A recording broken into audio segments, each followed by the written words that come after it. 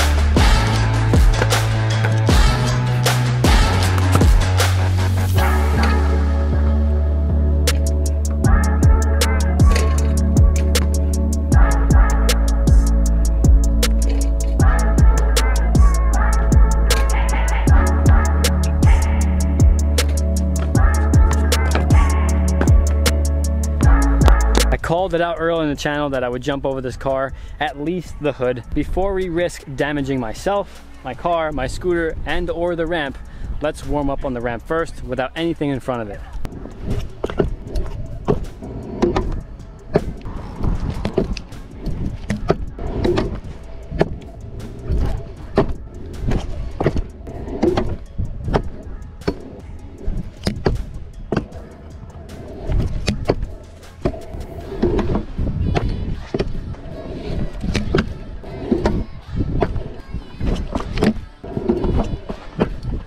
Our spot selection today is going to be this street, mainly because the view is very empty, the road is very empty, and the street is very smooth. You have a little bit of a downhill that should help with speed, and I'm hoping that this little ramp can give me enough height to get over my car. And if I were to mess this thing up and crash into it, not only would I have to replace the parts of the dent, scratch, or anything I do damage, I also have to replace the wrap. All right, I'm feeling pretty warm, but I'm also feeling pretty anxious because of the anticipation of hoping to be able to get over this. So instead of just warming up and in the back of my head thinking, man, I gotta do this, I'm just gonna set it up and see what it looks like.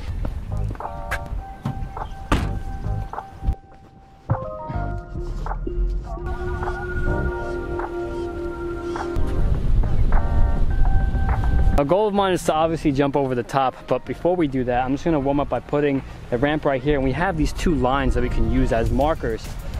The car is about the width of these lines, so this is gonna help judge to see how far we get. I think it's more about how high we get early and staying in the air long just because the car is wide. Go to GoPro and see how good we can jump.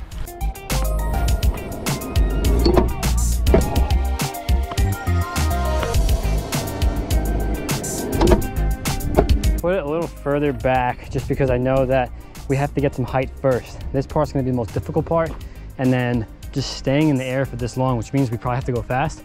Just going this height is pretty easy. I can jump that high without the ramp, but I have to have enough hang time to clear over the car, because if not, I'm gonna either hit this light or this side of the bumper, or land on this side or this light or this side of the bumper and ruin my whole car.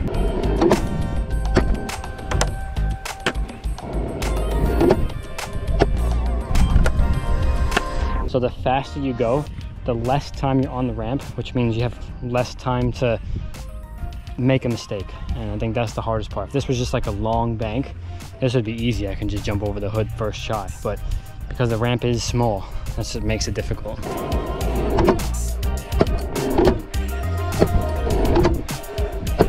Well, I can definitely do it if I just go a little faster. I don't know if anybody ever used the kicker ramp, depending on what kind of audience you are, if you're a scooter rider, skateboarder, or just a regular person into the videos that you're watching right now on the channel. But anytime we've used kicker ramps in the past where they're just right there, they're not against anything, there's this back end fear that it's gonna move, that it's gonna slide. And I feel like the faster I go, the more prone it is to sliding, which it doesn't. This ramp is good, but it's just this, there's this discomfort you have from these ramps. Riding them for over the years, this is the first good one. I think I'm just gonna move the ramp a little closer to the car, and we gotta at least jump over the hood. I think doing the headlights is enough to kind of count that I went over the car. All right, real attempt number one, don't hit the car.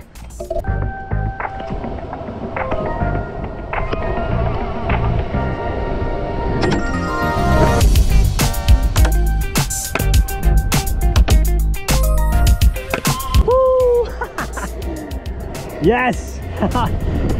Finally! I hate that. Every time I actually put something in front of me, I jump higher. Such a mental game for years. It's like, all right, someone tells you jump as high as you can, and then you jump, and it's only so high, and then if someone puts an obstacle in front of you, then you could just jump higher than the obstacle, which was higher than you originally jumped without the obstacle. Makes no sense. The first real commit over this, I had more height than I did the entire time I was warming up, but it's done. If there is a bigger ramp, I could probably do the glass, but it's a little sketch to jump to the very top. If I can get better run up with a better ramp, and just, that's really it. If I just had a better ramp, I can jump the top. I think that would be sick. If you guys want to see that, let me know in the comments. But for now, I think that's enough adrenaline. Mission complete. We didn't ruin my car, and let's go get one last final flat session with the world's first trick.